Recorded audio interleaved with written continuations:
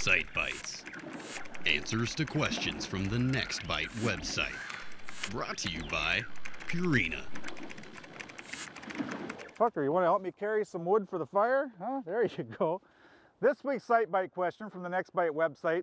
The biters want to know what's the advantage to running a tiller-style kicker motor as opposed to tying it into the main engine? Oh man, there's a nice fish. I've got a little answer to a question from the website as it pertains to kicker motors, but let this fish go first. He was a dandy boy. That was a nice fish. I'll tell you, and to get nice fish like that, proper kicker usage is the real key.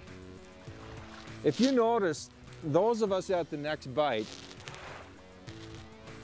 use kickers with tiller handles, and there's a real reason for that. Now, I'm not saying that it's always the right way for your body of water. There are a lot of instances, like what we're doing here, fishing a flats area with planer boards, where you could tie this little kicker motor, your utility motor for fishing, into your big engine with a bar. And a lot of people do that. Preferably, I don't like to do that, and I know Keith doesn't and Pete doesn't either. The reason for that is a tiller handle kicker gives you much better versatility. It allows us to troll in sections of water where we're trolling on the edge of a real steep drop-off.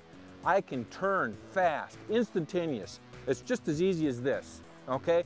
If this was hooked into the main engine, I'd have to use my steering wheel on the main engine to turn the kicker. Not fast enough. Here's another good scenario. Even in open water situations where we're fishing flats areas, you saw how big that fish was. If this was a rough day, the wind could be pushing me so fast that I couldn't actually slow the boat down enough. I'd be putting way too much pressure on that fish. With a tiller kicker, I can kick this engine in neutral, then reverse, depending on what speed I need and the size of the fish. I can actually get on the back deck, run the kicker in reverse, maneuver the boat wherever I have to kick that fish off into an area that's easier to net or to reduce the amount of pressure you put on the fish.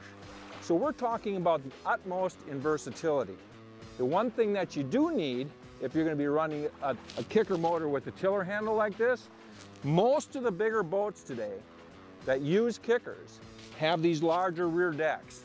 The rear decks are great. You can stand on them for casting, and in jig fishing scenarios, you could put your crankbaits and spinners on them and rig stuff. It's just a great tool. But the handles on the kicker are a little bit too short. So you notice we have an extension handle on here. That's pretty common.